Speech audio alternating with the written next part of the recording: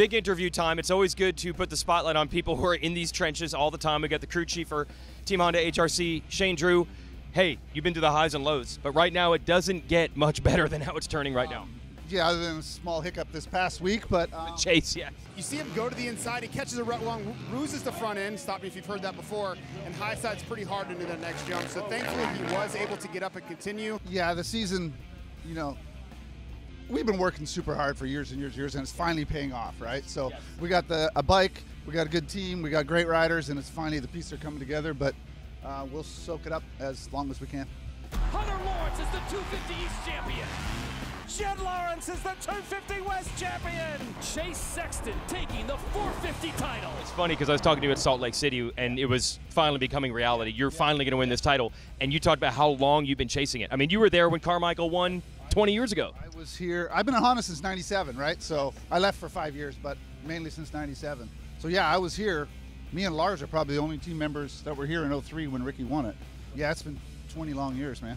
And there isn't a formula, I don't think. There's nothing you did this year where you can say, like, if we had just done this 8 years ago, it would have guaranteed success? Or is there stuff you've learned through the years? Yeah, there's no guarantee ever, right? But yeah, every year we try to improve. Like, man, we didn't do this very good. We need a better bike. We need to do this better with the team. We need different morale or whatever. So you're always evaluating and trying to get better. But yeah, I just think, like, say, all the chess pieces came together. We have a really good group of guys. We have a really good couple of motorcycles and fantastic riders. So, Talk about your background here. You used to race these races to a degree back in the day, right? yeah. If you really want to talk about that, Okay, you yeah. really.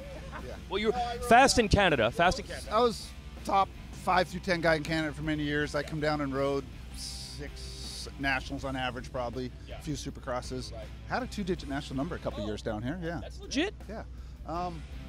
Yeah. So that's my background is racing. How do you end up in this position? You're a mechanic, chassis guy, now crew chief. I wasn't good enough at racing, which almost everybody on here is a frustrated racer. So, yeah, I had an opportunity to come down and work for Nolene Yamaha back in '95. So I worked '95 and '96 there. Got a great opportunity to come to Honda in '97, and yeah, this is my home.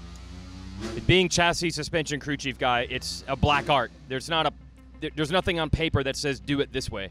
How difficult is that job to wrap your arms around when so much of it is just feel and philosophy? What I've learned the hard way too many times is you think there is something on paper. You do it this way. Yes. And then you fight it, and finally you get a different rider that, no, that absolutely doesn't work. And we're going to do this way, and that works for them. So it's like, yeah, you have to be open-minded and try all sorts of stuff.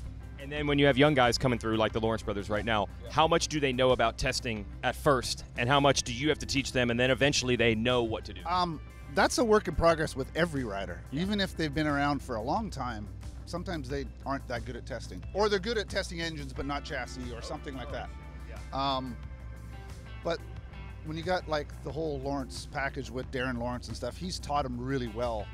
The biggest thing with testing is it just takes time. You have to put the effort in. There is no magic setting you're going to come up with in 2 shots at it. So it's just, if it ain't working, you just keep working, and you keep working, and you keep working. And that's what they're so good at. Sounds like what you guys done here for the last 20 years. Just kept working, and finally it's working. Yes. Yes. Enjoy it while it lasts, right? I will, because as we know, it could change at any moment. I've been here a long time, right? Yes. So I've been to a few Anaheims, A1s, where we've had no riders because everybody's hurt. Anaheim won? Yeah, and we think, okay, we got a good shot at it this year, and we have no riders.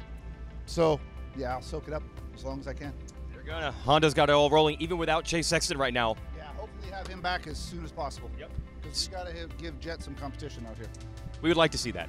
Okay, we're going to wrap this show up. Keep on watching this weekend. We'll have more live coverage of Pro Motocross on Peacock. It starts with Race Day Live, presented by Motorsport.com at noon Eastern, and then 3 Eastern, we will start 4.5 hours of moto coverage, again, on Peacock. I'll be there, Jason will be there, and James Stewart will join us in the booth.